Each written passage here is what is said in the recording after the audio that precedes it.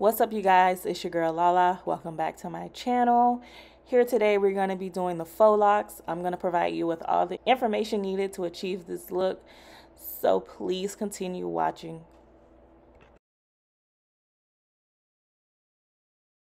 Okay, so here are all the products that we used. All these things can be found at the beauty supply store, but do not worry, I will make sure everything is listed in the description box down below.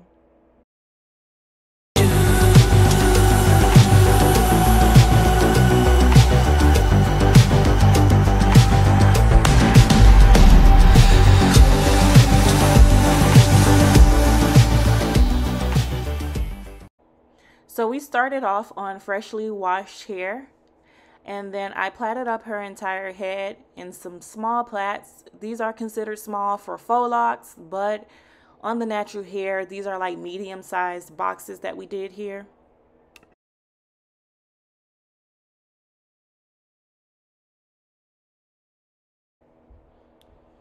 Okay, so what you do is you're going to take the plait, you're going to put the crochet needle through, and I pulled through the free tress hair first, and then you want to size it to the length of the plait, and we're going to do the same for the Marley hair. Pull it through, size it to the length of the plait, and then let's take the long piece of the Marley hair. We're going to wrap the long piece around all of the other free hair that's in our hand. We're going to use our thumb as a guide to wrap it around. So I'm going to do a closer view right here where you see me just taking the Marley hair, using my thumb to just keep it tight and wrap it around. And you want to just consistently do that over and over until you reach the end. Pretty much you're going to just run out of Marley hair to wrap. And then I'll also do a video of me adding more Marley hair at the end if you want it to come down further. So you'll see that later on in this video. So I'm just speeding it up here because we're just doing the same thing over and over.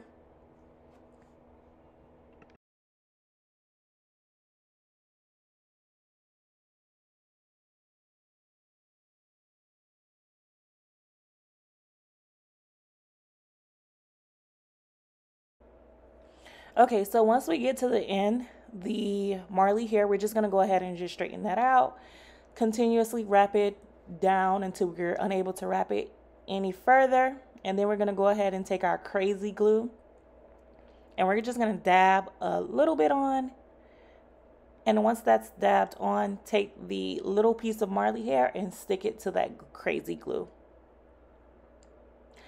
So now I'm just going to go ahead and do another one from start to finish so that you guys can get a better view, a close-up look on how to achieve the faux lock.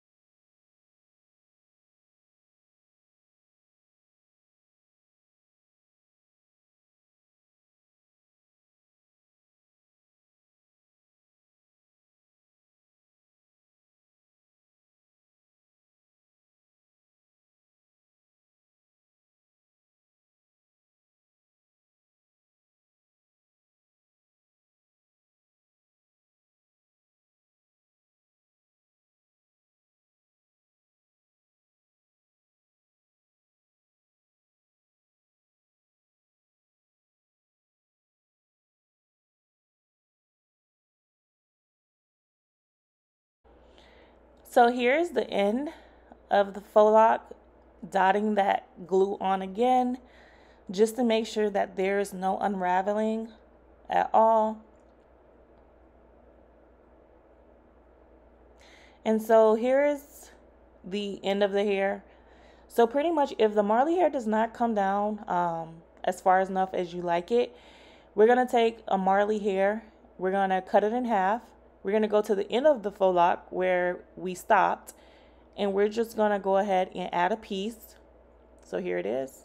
And I'm just taking one portion and then taking the other long part of the Marley hair and just wrapping it around and just continuing going down as far as we like to achieve the desired look that we're looking for.